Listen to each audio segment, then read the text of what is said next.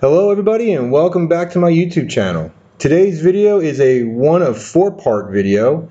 I will be installing Windows 3.0, Windows 3.1, Windows 3.11, and Windows 3.11 for workgroups.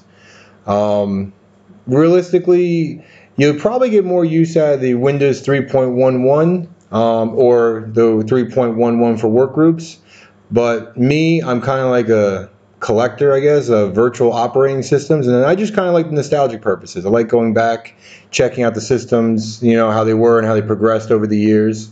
To be honest, my first operating system I ever used was actually Windows 3.11. So to me, it's kind of a little nostalgic when I get to it, and I'm like, oh man, I remember this, and it really was so much simpler back then. It seems like it's more complicated, and you'd be surprised. We didn't think we had internet back then with it, and technically Windows 3.11 for workgroups had networking involved into it. I will be able to show you later on how to make all that work, but for this video today, we'll be installing Windows 3.0. Kind of like my previous videos with Windows 1, Windows 2, and so on. Chances are you're not really going to use this in any kind of real environment or anything like that. You just kind of want to be, hey, I have this and it's all good to go. Show it off to your friends, like my buddy Angel. So yeah, so let's go on here and start this up. Now, you're going to have to make sure you create a new virtual machine, obviously. You're also going to have to make sure you have MS-DOS 6.2.2 installed or MS-DOS 7.1 if that's what you want. As you can see here in the description below, I have MS-DOS 6.2.2 with CD-ROM support. You do not need the CD-ROM support. I just like to put it on there because it only takes a few seconds, and you never know. You may need CDs down the road. I like to install Doom from CDs on a lot of these, so that's where the CD-ROM support comes in for me.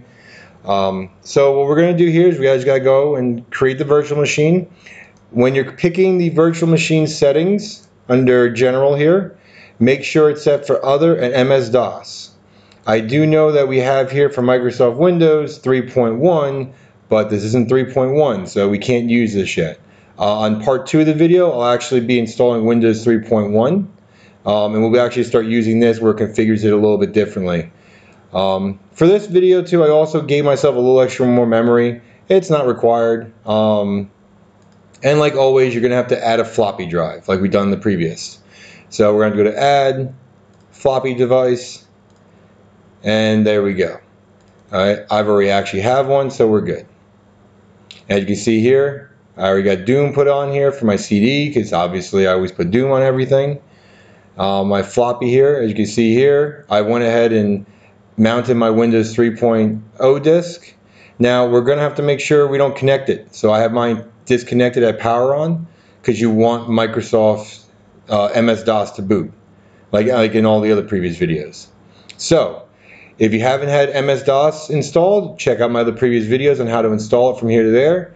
If you want, I am making a newer future videos on all the installs I just did called quick installs, and pretty much the non-commentary installation of MS-DOS, Windows 1, 2, 3, and so on, straight through as if you are an expert and know what you're doing, pretty much as fast as possible. So, without any more, talking here, I guess, let's go ahead and start this. So, we have everything set up the way we're supposed to. So, click power on this virtual machine. Okay, then we're going to let it boot to DOS. And while it's booting, I'm going to go ahead and start the mounting of the floppy drive. So, as you can see here, I got Windows 3.0, 3.1, 3.11, 3.11 for workgroups. So for this video, we got this. We only got to install 5 of the disks, I believe. But it does come with 7 depending if you want to add anything special. I usually skip printers. I usually skip any kind of weird, serial port adding and everything because I'm not going to use it. But if you want to add it, you're more than welcome to. So click Connected, hit OK. So as you can see here, we're at the C. So let's go to the A drive. And like always, type in setup. Okay, here's your welcome screen. So we want to install Windows on this computer, hit enter. Okay, now you're going to have to pick a directory. Again, you can make it 3.1 3.0 if you want, 3.11, 3, whatever you may be. I always leave it as default. If you are installing this on top of other Windows, like say Windows 2 and Windows 1, you will probably want to change it to Windows 3 so you know in the future what you're doing. I will be covering that in another video as well on how to install Windows 1, 2, 3, and 3.11 all under the same operating system, in case you get squirrely and you want to do that. So we're going to leave it as default, hit enter. Alright, now the nice thing about this is we can leave everything default. The computer will be an MS-DOS or PC-DOS system. Display is a VGA display. The mouse is a Microsoft or PS2 style mouse, and that's what we want. The keyboard, the only thing you can change here is always going to be a 84 to 86 key keyboard, unless you have something special here that goes with it. Chances are you probably don't. So I always leave it at all. Same with the language. You can pick any language in the listings here. Alright, me, I just kind of leave it at default. Same thing with language for your actual spoken language. And networking. Networking, pretty much, you can pick anything you want on here. I just picked no networking on this one because it's not, again, required for it. So, but we'll just go to Microsoft Network just to make it feel good. Okay, so press enter to let us know everything's all ready to go.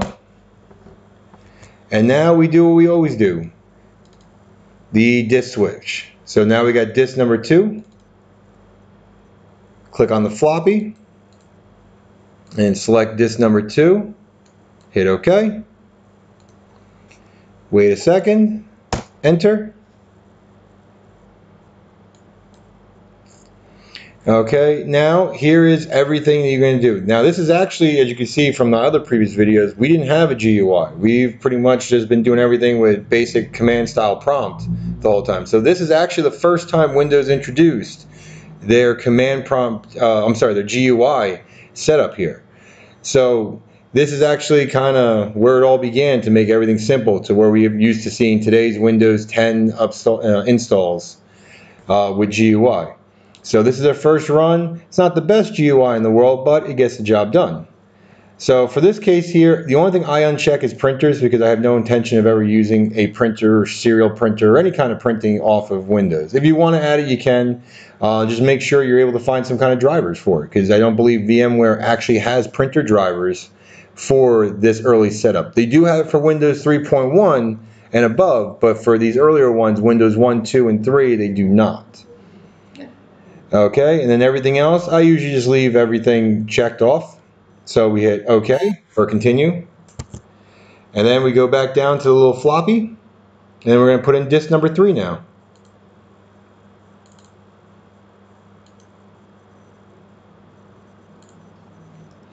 Alright, wait a second and hit enter. Okay, and then we're going to now put disk 4 in. And we're going to do this pretty much all the way to the end. Again, if you don't know where the floppy drive is, it's on the right hand side at the bottom there. You'll have your little icons, your hard drive, your CD, and then your floppy next to it.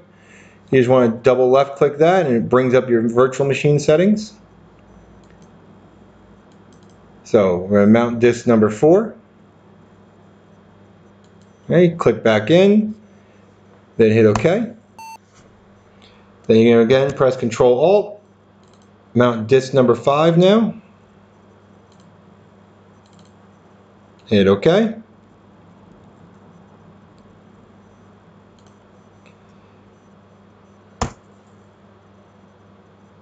And that is actually all it. Now again with this, you can either, if you want to test out the limits here, you can make your modifications later. You can review all of them and edit changes and do all the modification now.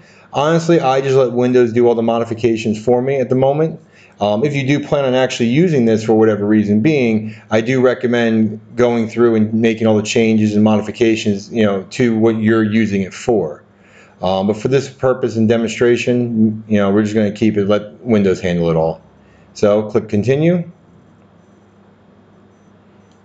And there we go. So now it's letting me know the config.sys has been updated, and then they made a backup of my old config in case of any kind of issues that arise, with my DOS on the background, or even Windows if there's an issue. So we're going to hit OK.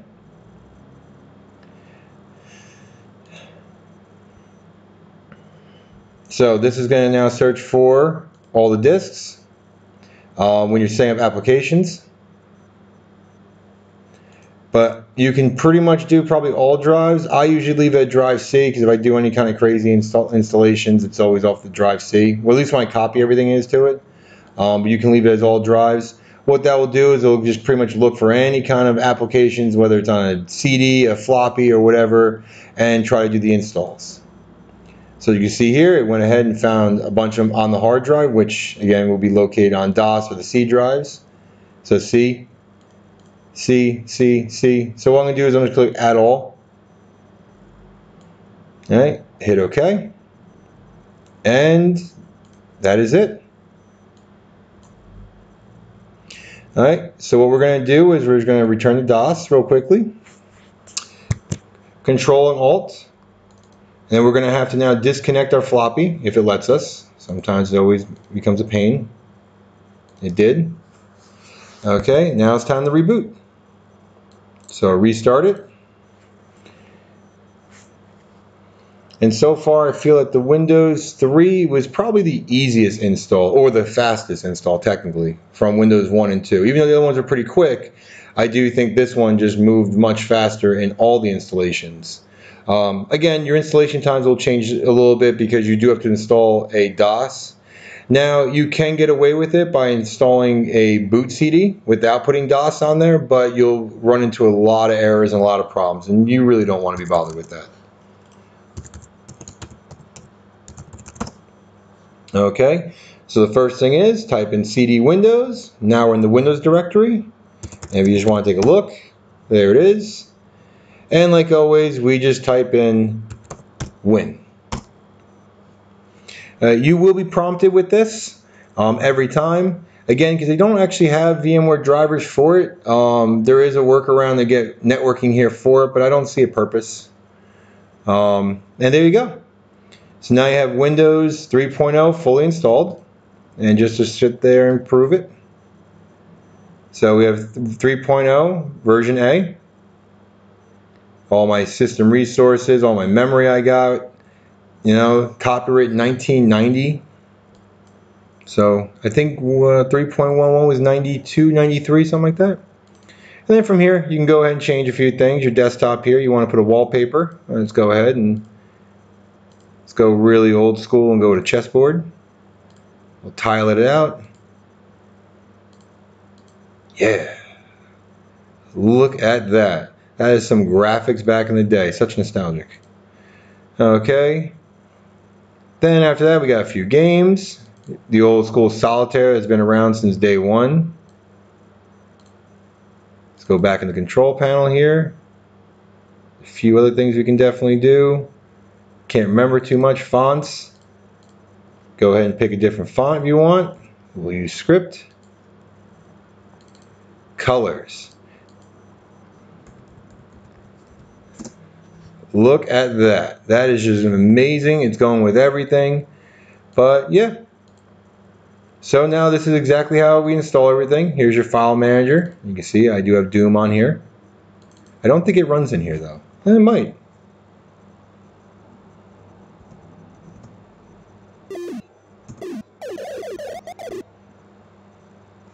Huh, it does run properly. Alright, I thought it was going to crash on me.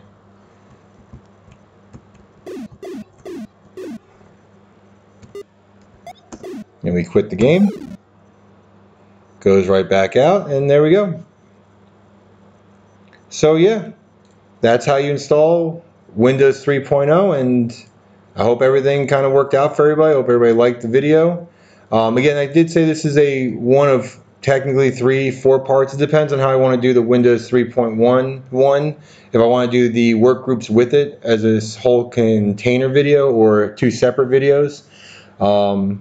But yeah, so what I'm going to be doing is I'm going to be doing Windows 3.0, 3.1, 3.11, and 3.11 for work groups. And I'll be producing them probably within the next day or two. So again, this is part 1 of Windows 3.0. I hope you enjoyed it. I hope everybody felt this was useful in some way. And if not, I hope you actually enjoyed just the nostalgic purpose. That this is a big leap from our Windows 2, if you actually remember what it looked like. It was pretty shabby looking. It just kind of it was a colorful graphics. At least now I have a full-blown mouse support. I can play solitaire. I can go ahead and play Doom easily with it. Change the desktop patterns, icons. So yeah. So if you like the video, let me know. If you don't like the video, you don't like the video. It is what it is. But other than that, I hope you guys have a great day and check back later. Also, everything we do in these videos is all in the description below. So if you want to actually download the VM directly, you can. I put that down there as well as a download, as well as the actual CDs, or technically floppy drives I use to make this whole setup here. So if you want to follow along in the video yourself, you're more than welcome to. Everything's down in the description below on my cloud server. So yeah, everybody have a great day. See you later.